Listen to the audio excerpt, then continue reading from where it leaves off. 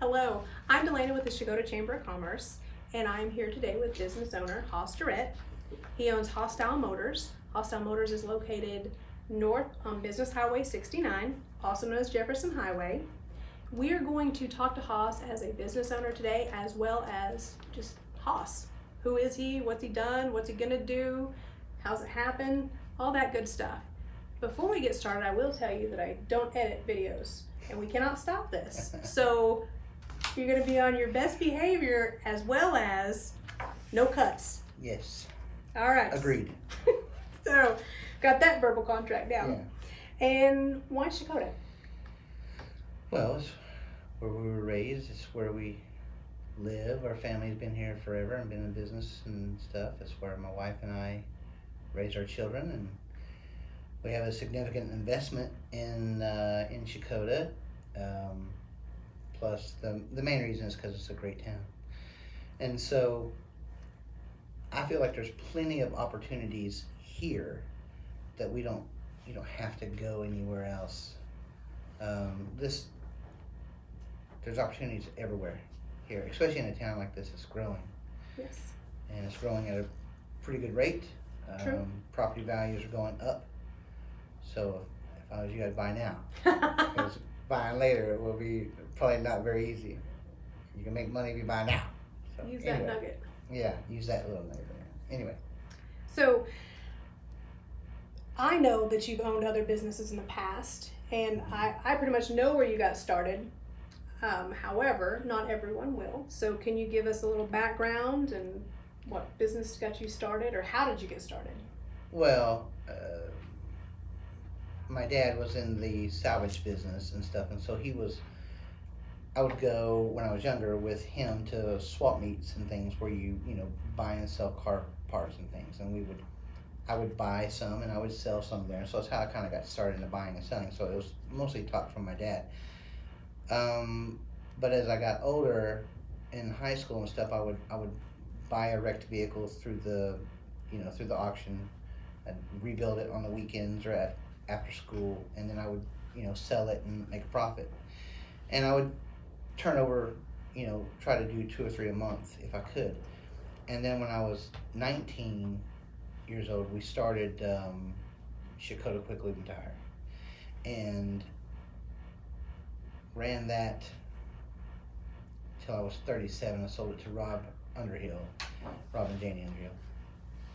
But in the meantime, I invested in other properties. I bought rental houses, properties. I bought car washes. Yes. I had another tire shop in Eufaula called Lefty's. Had one in Okmulgee. So ice houses. I bought some commercial property and stuff. I sold a piece of it to Taco Bell, which is in my opinion, was a big achievement. I agree. Because I eat there a lot. Not your fry box. Well, not only did we made a little money on the sale. I eat there all the time. But the biggest deal is it created 40 plus jobs, and for a town the size of Checotah, or even this area, Checotah Eufaula area, it's a 40 plus job. That's a big deal. Jobs are important. It may not be dream job or whatever, but it's a job to get you started on and move you up into that next category or whatever your dreams and aspirations are and stuff. So I've always looked for opportunity. At first I looked for opportunity, and then eventually opportunity starts looking for you when you've got a lot going on and stuff. So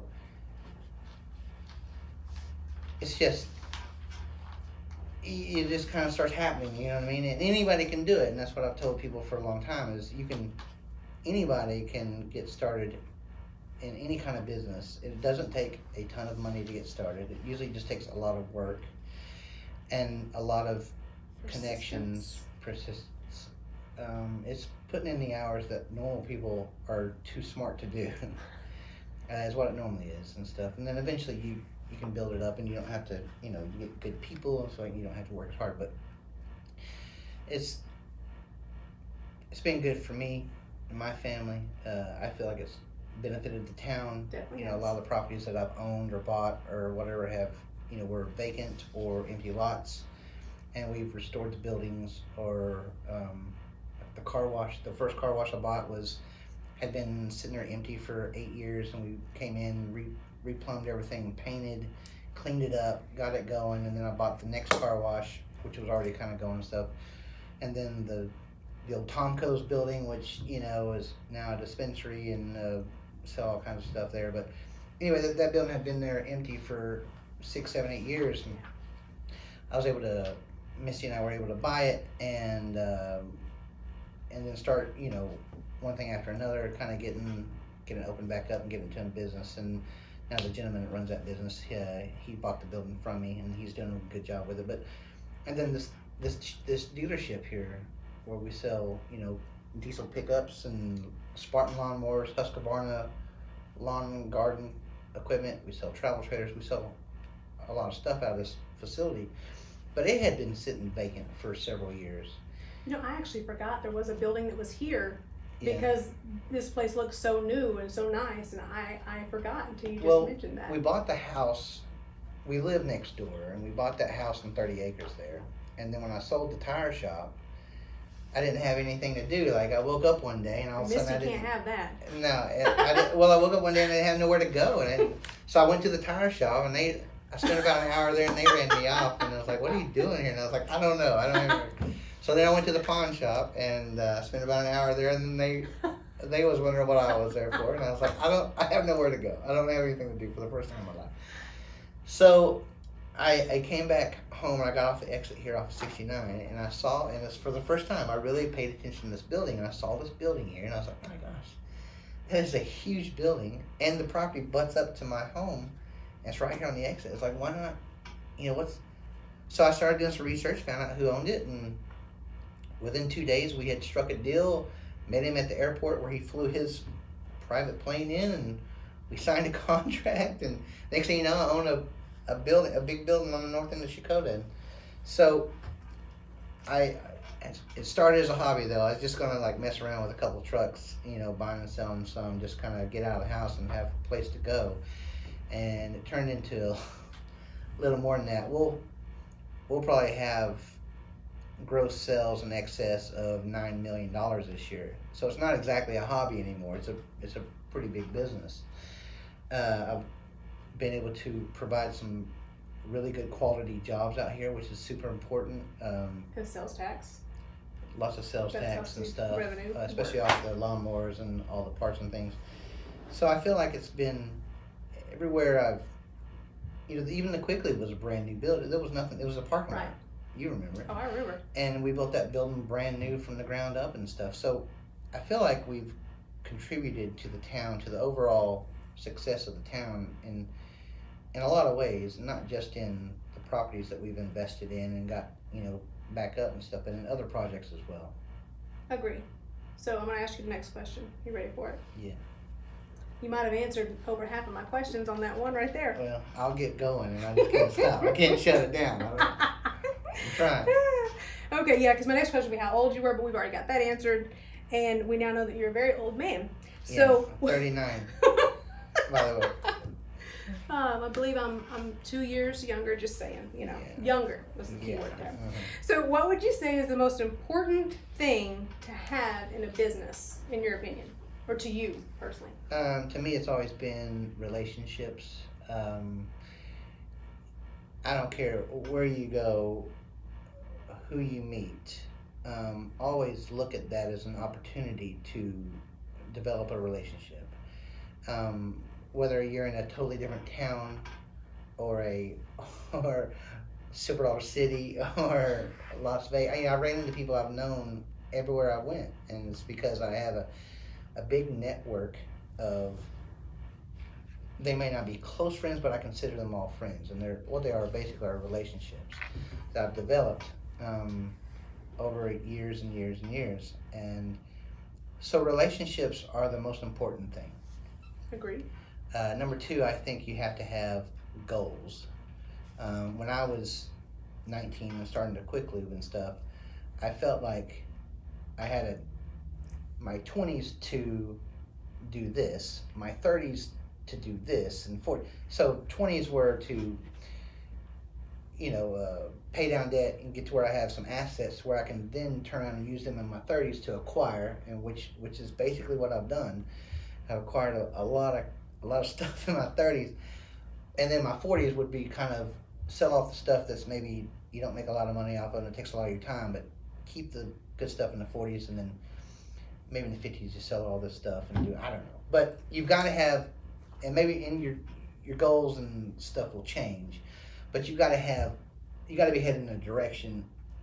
You got to be looking to the future to know where you're going, in my opinion. So relationships, goals, whether it's how much money do you want to have in the bank, do you want to own a lot of properties, do you want a certain, like I did, timeline goals, like my 20s, my 30s, my 40s are this, and this. You can do it however, but you have to do it, in my opinion. That's the only thing I got. I mean, that's the best answer I can come up with. It's just those two things right there, relationships and goals. If you don't have those, everybody thinks you have to have a big pile of money to get started and stuff, and you really don't. I mean, my dad co-signed for the note for us to get the quick lube, but there was no money involved. Right. You know what I mean? Like, so we did get a head start, I guess you'd say that, or whatever, because we had somebody that could do that. But as far as like all the struggles that came with it, like when we were short on payroll or whatever, that had to come out. I had to find a way to come up with that. Right. And so that meant, while I was working that job, I had to do other things to increase, keep making money come in, like buying and selling cars or flipping. You can do whatever. There's so many opportunities out there. And then eventually I got to where I didn't have to do that as much anymore. And I could start buying properties and stuff. And that's where I feel like the biggest advantage for somebody is in properties. They don't, they continue to go up in value, especially in a town like Checotah, where the property values are, where there's more demand than there is supply. I feel like the more property you can own in a place that has the potential that Checotah does, the better you are. And so that's why I've invested pretty heavily in Checotah. And also live here, but Right. I feel like there's good opportunities here for anybody, not just me. Right. So, in all of your businesses and the things that you've done and Taco Bell, did you run into any obstacles? How do you handle the word no? Because I don't handle it well at all. Well, I mean, so when you're doing when you have a lot of stuff going on in a lot of different directions, to buy more properties or when an opportunity comes up, so that would be the biggest obstacle. Like when an opportunity was come up and stuff, I usually, I look at everything that comes my way, and then I kind of pick and choose what works best for me and stuff. But the biggest obstacle is like your debt to income ratio being at a certain point is where the bank won't loan you no more money, is when that opportunity that's like a golden opportunity comes along and you can't do it. That's really the obstacle. The only obstacle is like money. Money is the problem. Money is usually the obstacle. But you got a $10 then you got but so then you've got to maneuver around, move things around a little bit, and use your, if you can have your assets paying for your assets, you're in pretty good shape. And so everything you do is a strategic play on making sure that you're able to get what you're wanting, but you're also not leveraging everything to get it. Gotcha. To where if something else comes along, you still got some assets that are paid for. Right. To be able to get. And another thing is, you don't, in my opinion, for what I've always done, is you don't pay yourself every bit of profit that comes along. You give yourself a set salary and you live on that salary. Anything extra goes back into the business, whether it be a properties business or a car lot or whatever. You reinvest those funds, and you either pay down the debt quicker, eliminating some interest. And I always wanted to do stuff like that because it left me equity there that I could then leverage against something else if something come along that worked good. So you never want to just completely have yourself mortgaged out. Now, in the beginning, you'll have to, but at a certain point, you want to get to a process or a point where you don't have to do that. That's what I was going to say. Was it probably took you 10, 20 years to get to the point? Yeah, it didn't happen overnight. Right. Yeah, I've been doing this for 20 years now, and it took 10 years of just paying the bills. You know what I mean? Of just paying the bills and having a goal of paying down the debt to where I could then, in the next 10 years, acquire. Did you ever feel defeated? No. Did you ever feel like, oh my gosh, what have I done? How am I going to Yeah. make it? How am I going to make I have. payroll? Or Well, yeah, no, how am I going to so- pay my house payment? Or how am I going to do this? Or It may not look like it from the outside, but I'm pretty conservative on my spending and budgets and what I buy and things. I know it may look like I just buy everything because, you know, I've bought a lot of things, but, and I mean proper investment wise, not just like buying cool cars or whatever. Those are technically investments too. In my mind, right? no, I agree. They're totally investments. But, They know to be money pits. yeah. But yeah, there's been some roadblocks where you're thinking, you know, might have gotten myself in a little too deep here, but in the way I look at buying stuff, when I go to buy a property or whatever, I look at it as from a pros and cons standpoint. And I don't mind it having some cons to it, okay? So a piece of property I'm looking at buying right now has some cons, but the cons to me is the profit. If I can eliminate the cons, right, okay, then that's my profit. So all I got to do is make the business more efficient, and then it pays me. But if it'll, with the pros and cons it has now, if it'll still pay for itself, all I'm interested in is will it pay for itself, and then I'm interested in, can I work on the cons and get it down to where I can make some money on the deal? Because I'm looking at a long-term goal as an investor. I don't need an immediate return out of it because I have sources of income now at this stage in my career, in my life, and stuff. So you just gotta make it look like you're buying everything in the world, but be safe too. Gotcha. Don't overextend yourself to where you're sweating it every night. Because when I first started, I went to bed at night thinking about the stuff that happened today, the stuff that's going to happen tomorrow, and it took me forever to go to sleep at night. And now I got it pretty well down to where I can go to sleep whenever I want to. But my gosh, that's the biggest thing I think when you first start out is you're worried about your business all the time. Like it's on your mind. And it was the same way for me. Every night I'd go home thinking about the jobs that we'd done, the things we had to do tomorrow and stuff. And what I found out was it's all going to be there waiting on you.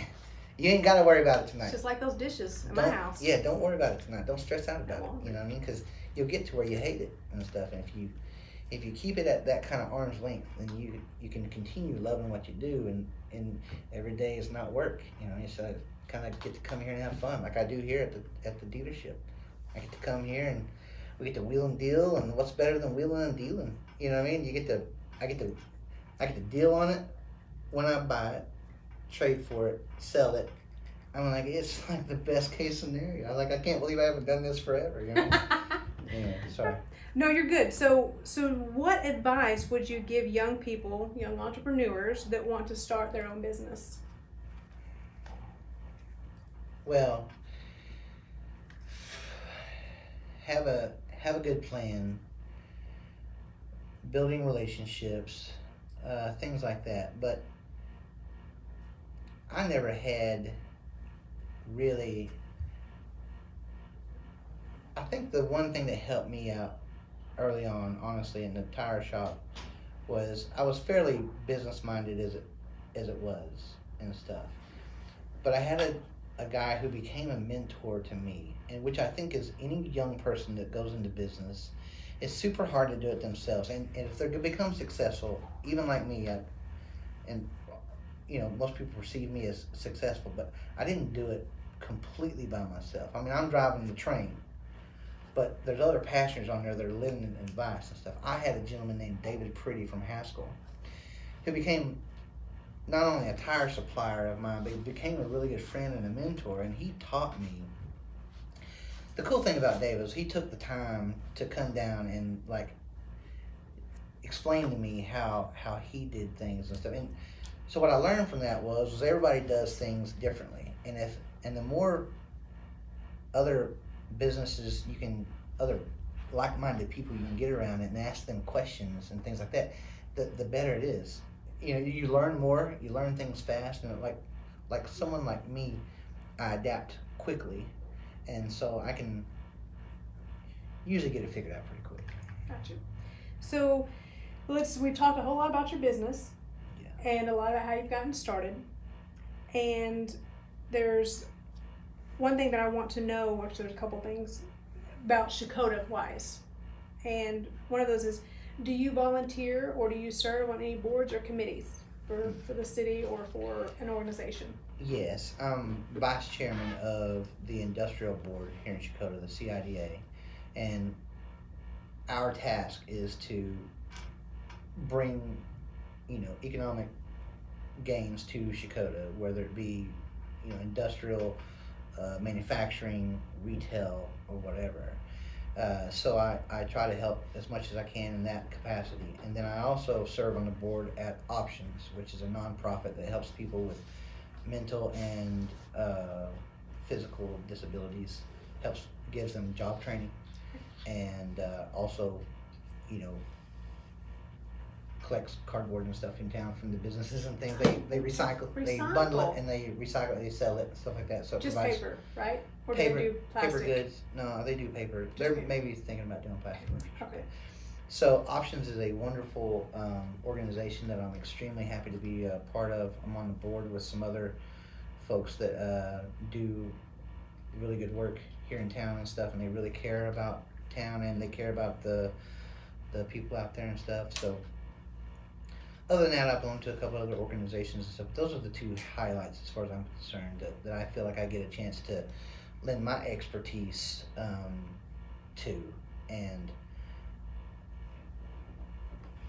yeah. So we've discussed your business, we've discussed some of the things that you volunteer for, and so now I know personally that you do a lot for Checotah. Some of it's behind the scenes, some of it's in front of the camera or whatever. I know that you donate money to the FFA. I know that you go to most every pie auction, and I'm not sure if that's actually to help people or if it's to help yourself on that one. If you have a pie auction and you have a lemon or chocolate, you might want to call me. Because I'm the idiot in the back that don't like to lose. So I'm your perfect guy. But, so hold on to that little nugget. Also, okay, so I know the things that you've done in Checotah. What would you say is your greatest achievement here for the citizens, for the town, for the people, for visitors? Well, other than owning and running businesses and trying to help out people when I can and stuff, it's probably gonna be the splash pad in Checotah. Myself, Mayor Tarkington, and my friend David Prince, childhood friend. We got together. As you. I'm sorry. I think he's older. Okay, got it. I just want to keep that straight. He may be bumping the 40.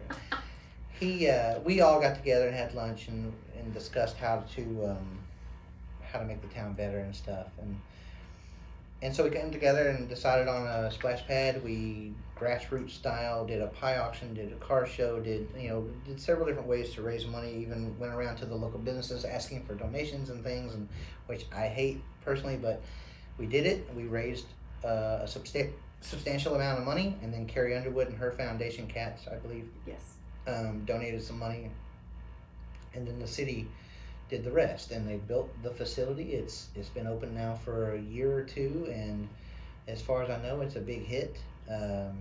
They've now added on to it and built the Justin Durrett Memorial Pavilion, which is a beautiful pavilion where you can have picnics, and they have the minnow races there during 4th of July. 4th of July and stuff. It's my family and I. We go there. We even brought some friends from Oklahoma City this year down to it, and they had a blast. And they could have been anywhere else in the world, but they wanted to be here with us, and it was good.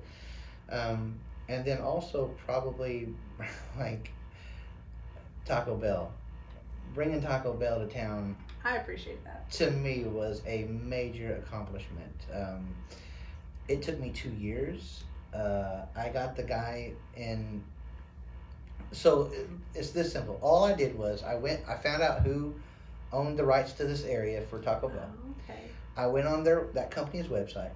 I found out who was in real estate and development, and I got their email and I got their cell phone number, and I started blowing them up for 2 years. So you were pretty annoying. Okay. Yeah, not every day, but every week at least, I was texting or emailing this person saying, "You've got to get to Checotah. You've got to come see this town. This town is amazing. I've got a piece of property here, and that is, fantastic, and it needs you here. We want you here." And so finally they agreed to come down and meet with me, probably just to shut me up. And they got down here, and we were actually able to get them. They assigned me a couple of tasks, wanting to know how many gallons of gas the convenience stores sold, how big the school district was, and a few other things they wanted to know. And based off that info, they decided that Checotah was a great fit, and I couldn't agree more. The more important thing was it created 40 plus jobs. So I have the piece of property next to it that we just put up for sale that I'm awaiting to see if an Arby's or a Brahms or something like that comes along, and I think they will, because it's the perfect location. But the cool thing about it is it'll bring another option to town, and living here and working here, that's our biggest obstacle so far as options. Like a bigger town, you'd have a lot more options and stuff. So I'm trying my best to give more options to the town, and there's so many other byproducts of that. It's the comps for square footage. These guys come in and pay for the property and stuff. Other people that own property around it, and things will directly benefit it because their property.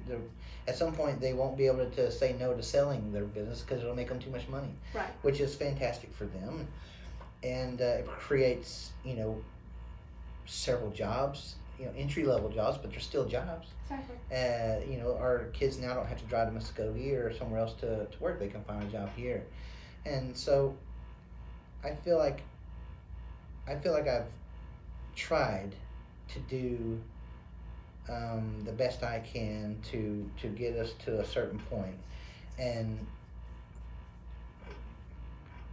we'll continue to do that moving forward and stuff like that. We have a few other projects in the works and stuff that will continue to.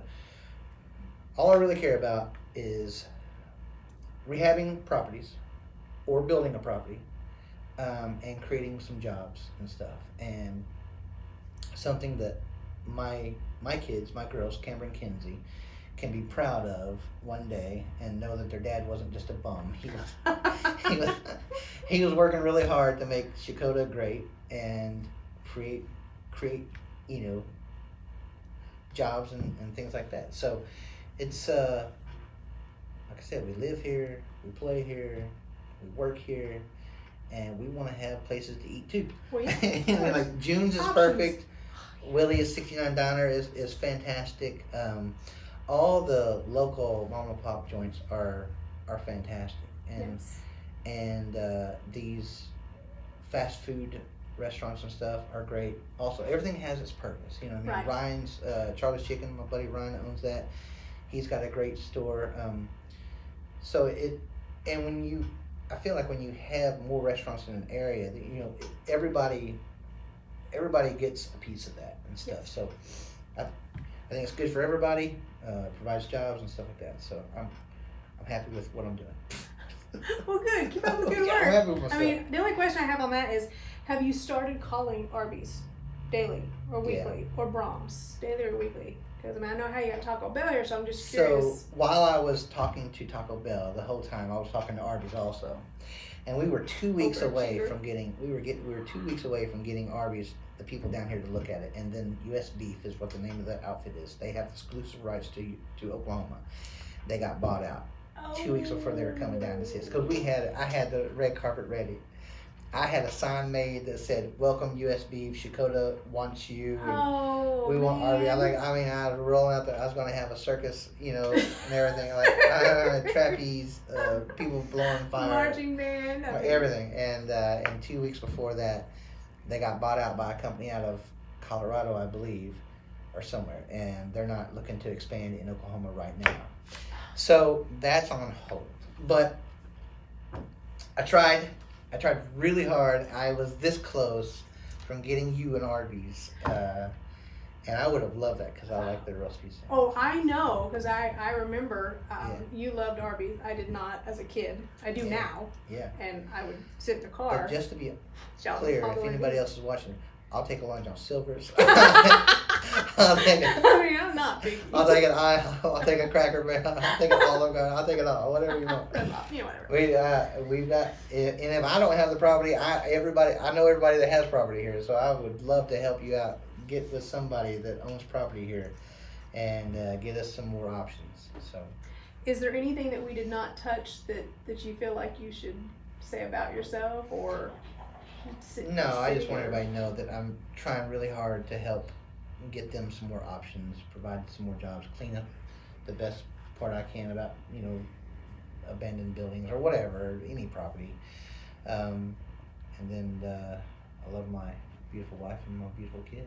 And I love my sister and niece too. They're all right. They're pretty awesome. Yeah, that's it.